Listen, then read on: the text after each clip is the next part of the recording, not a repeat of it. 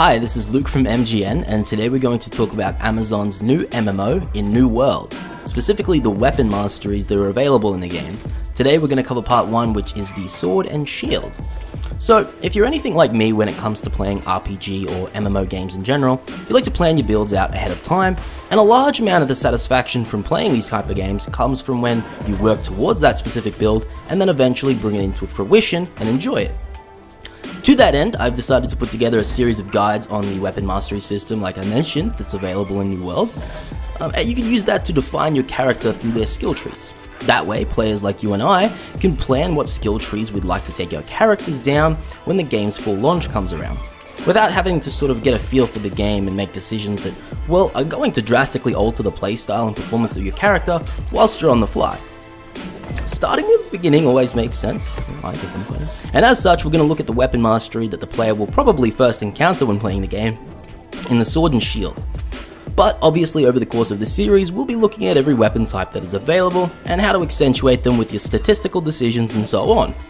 So if we haven't covered your preferred weapon type yet, or the archetype you want your character to follow but there isn't a guide, well fear not, because I'm going to go through them all. A lot of the guides are already up on the mgn.gg blog, so keep an eye on that for the guides as they come out, and the videos as they do on the YouTube. If you're wondering what stat attributes you'll need to focus on when making the most out of your sword and shield wielding character, they'll benefit mostly from strength, but your dexterity stat will also contribute to your weapon performance as well. So it's never a bad idea to grab plenty of points in constitution, especially if you're focusing on the defender tree and trying to fill sort of the more traditional tanking, quote unquote tanking role within New World. You might be wondering why I've lumped shields in with the sword weapon type, if you're unfamiliar with the game. It's because the shield is only wieldable with a sword as well. There's no dual wielding of swords in New World, just as of yet anyway. As such, the sword weapon mastery also includes a skill tree for the shield. Naturally, the sword side of the skill tree is referred to as Sword Master. It's pretty straightforward, and it's focused more on the offensive side of the weapon mastery in general. The skills in this tree are all about dealing damage, getting into the thick of a fight, getting critical hits, and it does include some debuffs. Inversely, the opposite side of the skill tree that focuses on your shield, it focuses more on the defensive and crowd control elements of the game, as you'd probably imagine. This tree includes also some stuns, other debuffs, methods of raising your defense, getting some health back, that kind of stuff, and that side of the skill tree is referred to as Defender. First we're going to take a look at the active abilities of the Sword Master skill tree, and then the augments that you can apply to those skills. Then we're going to swap over to Defender and do the same, and then we're going to go over the passives in general. So let's start with the Sword Master leftmost skill tree. The first active skill is called Whirling Blade, and what that does is it deals 145% weapon damage to all foes around you within 2 meters. The cooldown for this is 15 seconds. Now you can augment Whirling Blade with 2 options, the first being Opportunity.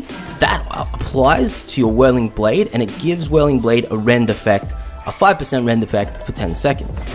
The second is called Tactical Strike, and that means that Whirling Blade will have its cooldown reduced by 10% for each enemy that you hit with the skill. So if you hit a couple of enemies, you might be able to use Whirling Blade quite soon. Second skill for the Sword Master tree, the active skills anyway, is Reverse Stab, and that is a stab attack that deals 175% of your weapon damage to the target. Cooldown on this is 20 seconds. Again, we've got some augments for Reverse Stab, the first being Unstoppable Stab. And that is that Reverse Stab, the skill itself, will gain the effect of Grit, means it's unstoppable and unblockable. The second of those augments is called Tactician, and what it does is that on a successful hit with Reverse Stab, all your other sword cooldowns will be reduced by 25%. That's a big number, 25%.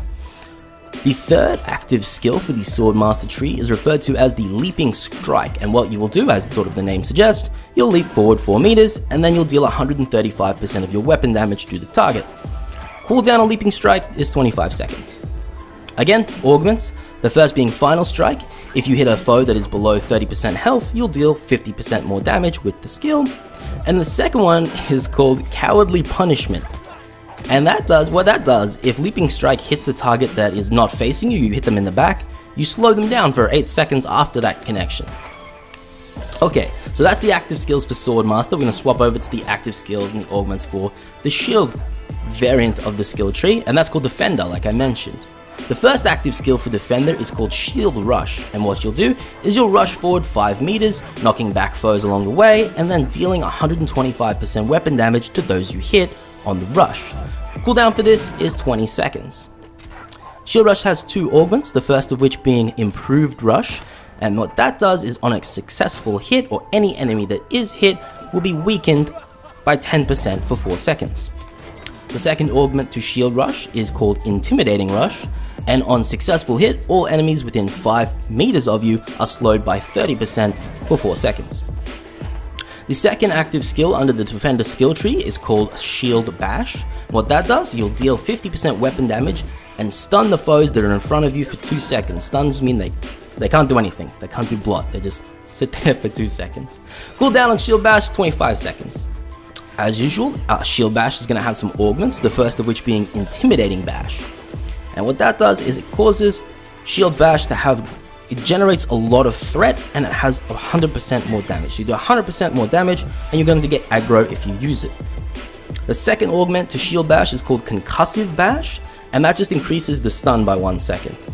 It takes it up to 3 second stun. Your third active skill for the Defender tree is going to be called Defiant Stance. For 8 seconds, reduce all incoming base damage from attackers by 30%. It's pretty good, you're going to survive longer. Cooldown on Defiant Stance is 45 seconds. As usual, it has some augments, the first of which being the Final Countdown, and that if you use the skill while you have less than 50% health, you get an extra 20% of damage reduction, taking it up all the way up to 50. The second augment to Defiant Stance is called Restoration, and that adds a 15% heal of your max health when the stance ends. It's a good augment to take. Now that we've gone through the active skills and how you can change them, we're going to go through the passives for the Swordmaster and Defender skill trees in general. The first of which being Achilles Heel. The passive is that your final attack in your light attack combo or chain, whichever you want to call it, causes a 20% stun for 2 seconds. The next is Empowered Stab, and what that does is successful heavy attacks will grant you 30% in power for 5 seconds. Next is Precision. Sword critical strike chance increased by 10%. It's good if you're going for crit builds. The next is Freeing Justice. Successfully hitting with a heavy attack will cause you to lose all your debuff.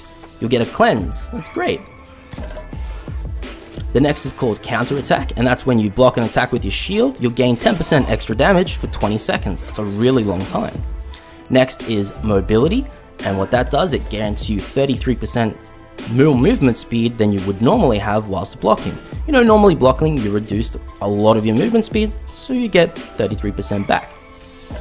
The next is called Opportunist, and that what that does is that you will just generally deal 10% extra damage against foes that are slowed. It doesn't have to be your slows, it's just that are slowed in general. The next is Critical Precision. On critical hit, you gain 20% extra movement speed, or haste, whichever you want to call it, for 5 seconds.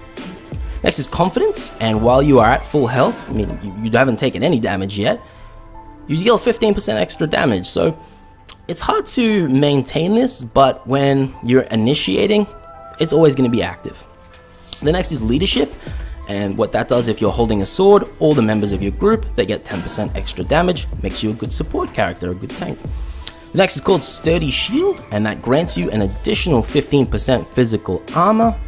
We're going to move on to the next one, which is called Sturdy Grip, and what that does is that your damage, the damage that your stamina takes is reduced by 15% if you're blocking a melee attack with your shield. It sounds situational, but if you're in the thick of the fight, it comes up pretty often. And the next is called High Grip, and what that does is you have your stamina damage reduced by 15 when you get hit by a ranged attack. So if you combine them both, you don't have to worry about what range you're getting attacked from. The next is Resistance, or Elemental Resistance, and what that does is it's the same thing, but for magical attacks, reduced by 10%.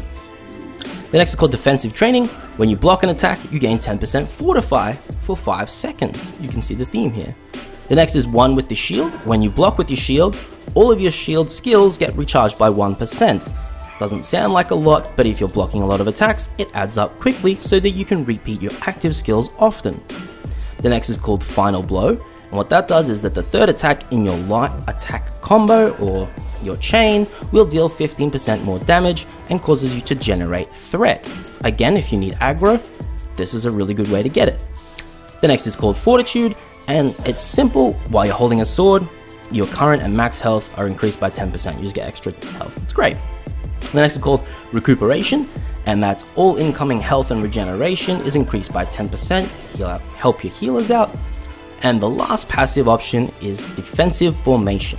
Whilst blocking, reduce damage to all allies within 2 meters of you by 30%. That's great if you're playing in a group and they need someone to take the hits and help them out. That just about wraps things up for our overview of the Sword and Shield Mastery for Amazon's new MMO in New World.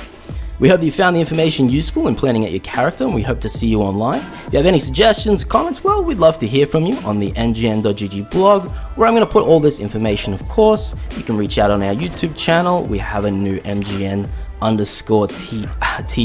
Twitter, and a Discord as well. We have our own Discord. I'm going to put links for all these in the description of the video review.